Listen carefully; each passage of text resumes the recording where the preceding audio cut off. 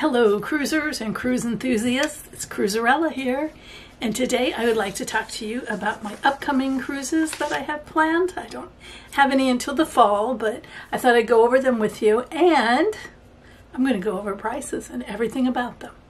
But before I do, I would like to remind you to subscribe to the channel, Cruiserella. You can also subscribe to my other channel, Vicky Carla, my original channel, where I do all other stuff, an eclectic channel, but I try to keep this one with cruising and the hotels and excursions and everything associated with my cruising trips. Any other travel will be over there. All right, let's get started. Okay, so I have 3 cruises that we have booked. One I booked as late as yesterday. We have a cruise booked in September, the beginning of early September. Heat of hurricane season. You might think, what are you doing? Here's the deal. All of the cruises I have booked leave out of Tampa. I live in Tampa Bay. So if they are to cancel a cruise, it's not a big deal for me. By the way, you may have noticed I don't look so hot today. I went to the dermatologist yesterday. It got me everywhere. I can't put on anything. Not even eye. I got stuff on my eyes, nose, everywhere. Even my neck. So yeah, I look a little rough. I'm okay. In the long run, it's for the best, even though it looks a little rough to start. So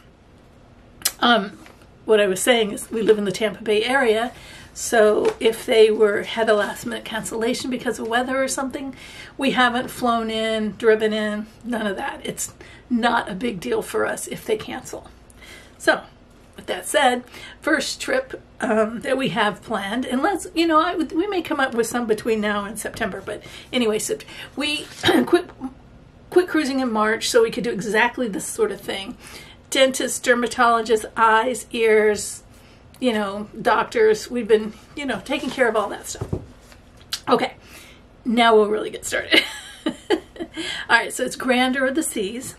And have been on Royal Caribbean since last October on Mariner of the Seas, where we got COVID. And I always remember that as the COVID cruise. And but anyway, so we've been on Royal in a bit. And then we have in December, we have a long cruise. We have, this one is, the Grandeur is a 7-day cruise. I had to write down notes because I have so much information that I want to share with you on these cruises. And so the next one we have is on the Norwegian Jade, and that is in December, and that is a 14-day cruise.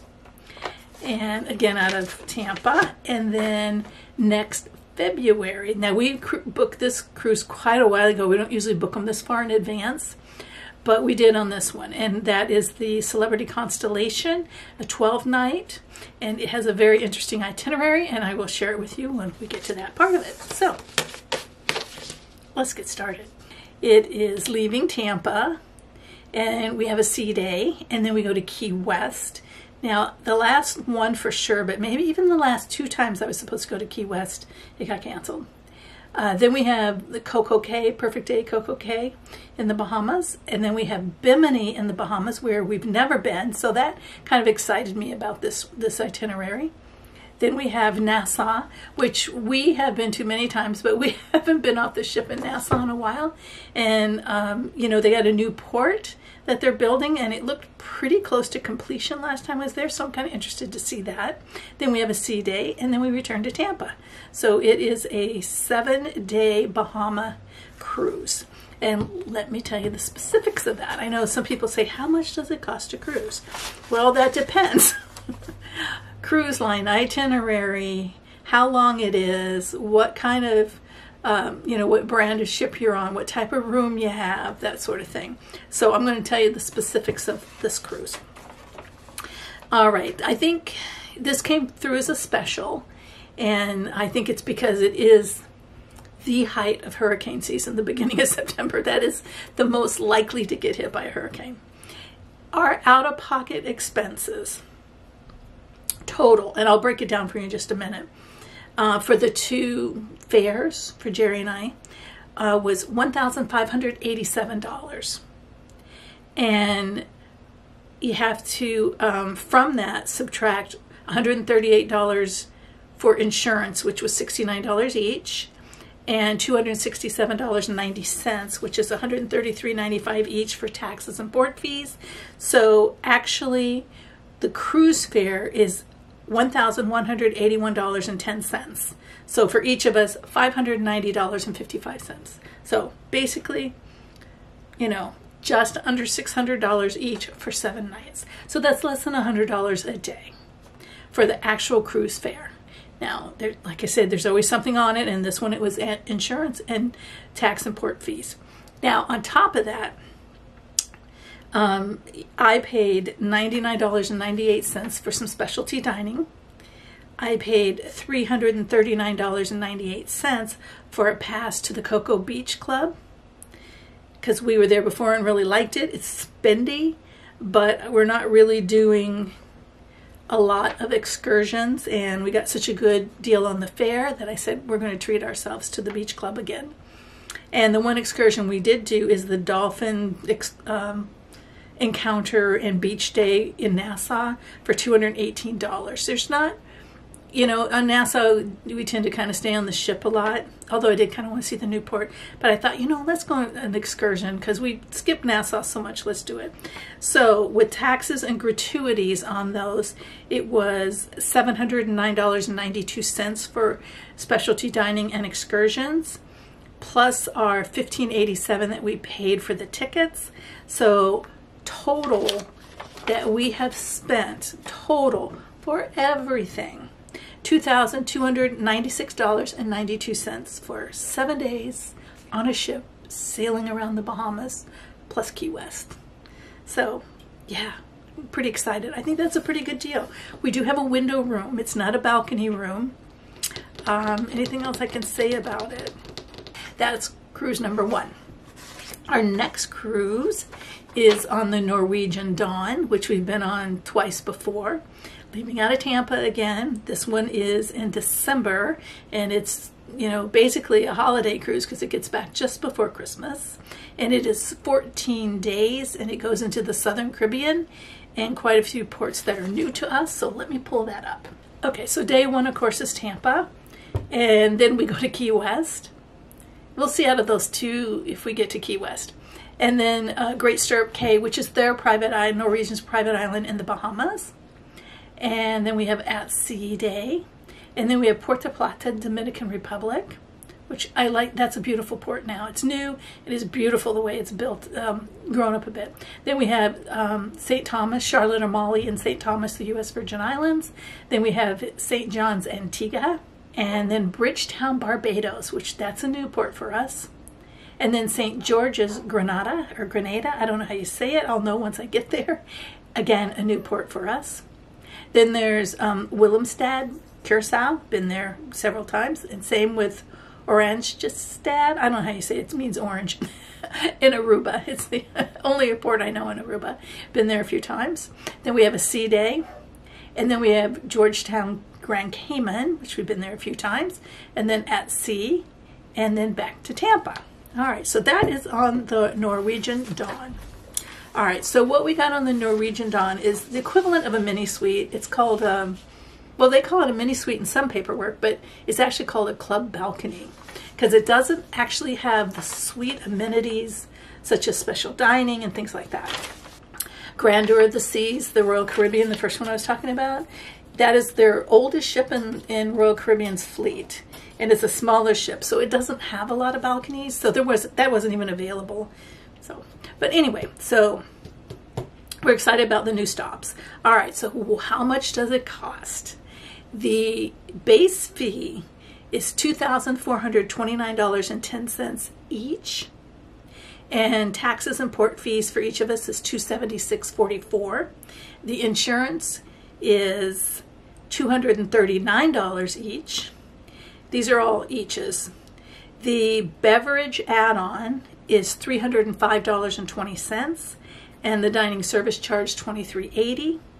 So that equals $3,273.54 each, times 2 is $6,547.08. Sounds like a lot, But you have to consider this is 14 days. This is 2 weeks. So cut it in half, $3,200 if it was a 7-day cruise. Now, those beverage add-on, things like that, it's all kind of a package deal, I guess, because that price, now you have to consider that price, comes with a shore excursion discount, and I'll get into that in a minute. It comes with a military appreciation discount. It has 3 specialty dinings. It has 2 internet, each of us get internet, 300 minutes, but I don't want to be on it that much, and both get unlimited open bar. And we get excursion, I said shore excursion discount, and just to tell you what that is, like in the Bahamas, we're going to do, I signed us up for, Jerry's not going to love this, but anyway, the swim with the pigs, I've always wanted to do that. Okay, that excursion is $149, but because of this excursion discount thing, is $89.10. That's each, right? St. Thomas, when we go to St. Thomas, we're actually going to go to St. John. You motor over in a boat. St. John is also part of the U.S. Virgin Islands, and most of the island, my understanding, is a national park. And it's regularly $99, but I'm paying $44.10. Barbados, we're going on a tour of the town, I think, and it's normally $109, but it's costing me $53.10.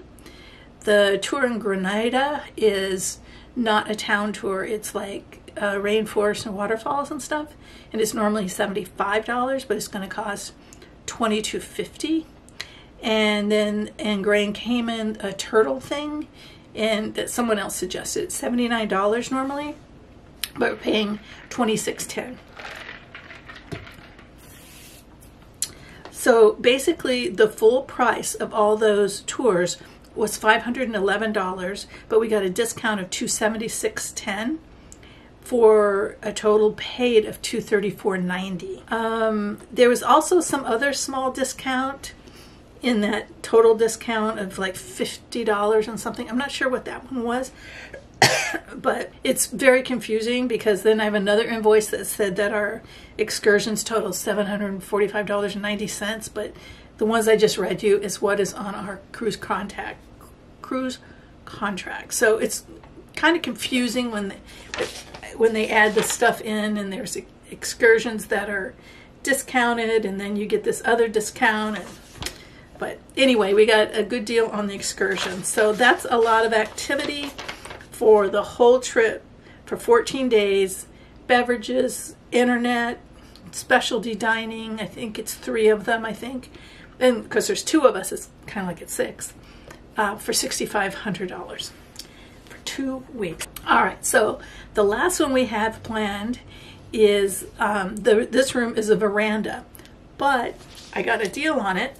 I'm always searching for the deals. And the first one, the Grandeur of the Sea, that's a deal by price, definitely by price. And that's why I went with some of the upgrades on excursions. Norwegian Jade, it was more about all the things that went with it, like the drinks and the excursion and all of that. So it was more about the total package than just the base price. The Constellation, this is down and dirty price. There's no perks in this at all. All right, so this is a 12-night celebrity cruise leaving out of Tampa. It is a veranda, and it is a partial view. In other words, a partially obstructed view. And I dug deep and did a lot of research into this room to figure out exactly how obstructed is it. I don't mind the idea of a bit of a obstructed veranda, because you can still go out on your deck and have the warmth and hear the ocean and get some sun or whatever you want. Now, if you had, a lifeboat right in front of you, it might be disappointing, but you can still step outside. What it turns out is this room, it's room number 8006. And it is at the very front of the ship.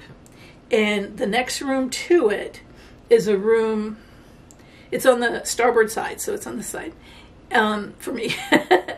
And so they come up, and the next rooms are out longer. Now, I don't know if they are actually, like, last time I was on that ship, I think those rooms were actually like, we call it, like first mates rooms. They weren't like, I don't know that they're guest rooms, but they may be.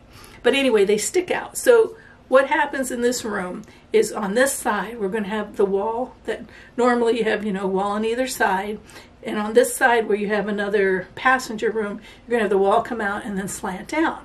And it'll stop at your railing. This wall is going to extend beyond the railing. So what it means is you have a view looking out. But when you turn this way, you're not going to have a view where you can look as far as you can see, like that. You're going to have a wall that cuts you off. Now, I guess if you leaned out, which never lean over a balcony, but if you did, you might be able to see. I don't know. To me, as someone who might be filming something, I think, oh, great, a windbreak on one side so that I don't get all the wind noise. But anyway, that's what it is. It's not your straight-on obstructed view. You have a peripheral bit of, what do they call it? Obstruction. You have a bit of a peripheral obstruction on the left side. So bonus, that doesn't bother me at all. It's just going to, as I say, cut down on wind and wind noise. Okay, so now this is an interesting itinerary. Let me pull it up. Okay, so this is next February. So we start out in Tampa, then have a day at sea, then we're in New Orleans, and then we're in New Orleans again. And the next day we're in New Orleans.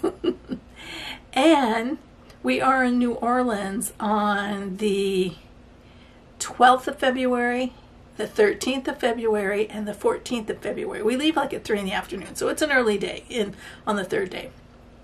But the middle day, the 13th, that's Fat Tuesday. That is the culmination of the whole Mardi Gras season. So it's going to be a pretty exciting time there. And then the next day should be quiet. Usually, I don't know how it is now. When I lived in New Orleans, I was a kid, so things could have changed a lot. But usually that day, quiet, the Wednesday after. And then we have a sea day, and another sea day, because we're going to Honduras from there. We're going to Roatan. And then we go to Belize, and then we go to Cozumel, and then we have a sea day, and back in Tampa. So I think that's pretty exciting too. Yeah, I want to say we've never been to New Orleans. We've been to New Orleans, but we've never been to New Orleans on a cruise ship. Now, 3 days there, 2 nights, 3 days. One of them being Mardi Gras. I have family in New Orleans still, and last time we went to New Orleans, we drove there and visited family and stuff. We didn't stay with them. I wanted Jerry to have the whole French Quarter experience. We stayed in the French Quarter because he'd never been there. But I don't think they'll be there because when it's this close to Mardi Gras, they get out of town. They go skiing or something, They do something else. They like Jazz Festival. They recommend Jazz Fest in the spring. But anyway, back to this. So the fares, how much does it cost? Our fares each were $2,900. And they were running a promotion, so we got $1,093 off of each of our fares. So that meant that my fare was $1,807. Now, Jerry, they had a second person discount. So there was an additional $890 off of his. And then he got another discount of $195. And I believe that was part of the military appreciation. Jerry's a Vietnam veteran. And so he got $195. So mine was, like I said, $1,807. His fare was actually $722. So the total for us both was $2,529. We each had taxes and fees of $212.58. So that brought my fare to $2,019.58 and his to $934.58 for a total of $2,954.16. So just under $3,000 for 12 nights for 2 people. That is a no perks rate. It was what they call a BOGO 60, which I think meant 60% off or something for his. Oh, and the room obstruction is considered a 5% obstruction, if that tells you just how minimal that really is. We did not get any kind of anything else. No Wi-Fi drinks, specialty dining, any of that. we typically don't get, like, buy a package for beverages and stuff because we don't spend as much as the packages usually cost, and we just pay as we go. And on some cruise lines, you actually get points for the money you spend on them. I know you do with Holland, so it counts toward a mariner status. Sorry, it was house cleaning day, so dust and stuff. Had to have something to drink here. Yeah, that is a no perks rate. So you can see that this one is 2 days less than the Norwegian and about half the price, but the Norwegian one included a lot of stuff that this one on the Constellation doesn't. But anyway, those are our 3 cruises coming up. Those are all the pricing of what we have given, the money we've actually given them. Obviously, we'll spend more money on board, especially on Grandeur and Constellation, because we don't have, like, you know, drink packages and stuff. I hope that you enjoyed the video and found it informative. Just wanted to be upfront with the cost of these so that you understand, so that people understand that it just isn't apples to apples. It's not that easy to tell you how much a cruise costs without a caveat of what that includes, what that doesn't include. Oh, and one thing that the Constellation did not include that I did not catch, and I need to go do something about it, and I know why I did it. Now, it didn't include any kind of insurance or, you know, travel protection. So I think that's because I was thinking at the time we booked it so far in advance that I was going to wait and see if we were going to do other cruises and then just get travel insurance. So we do have to add that into the cost. That would probably be another, I'm going to say, oh, probably $200 at least. Yeah, probably about $200 more to add that insurance. So, and I will do that before we get on that cruise ship. So thanks for watching the channel. Hope you give the video a thumbs up, and tell me in the comments which of these cruises sounds the most interesting to you. I'm excited about all of them. Grandeur of the Sea will be interesting because it is a smaller, older ship. It doesn't have all the bells and whistles, but it's, you know, I think it'll be like the Carnival Paradise, where it's a little bit, you know, just relaxing because it doesn't have all of that. Just kind of chill, kind of lay back. Again, thanks a lot. I'll quit talking. Bye.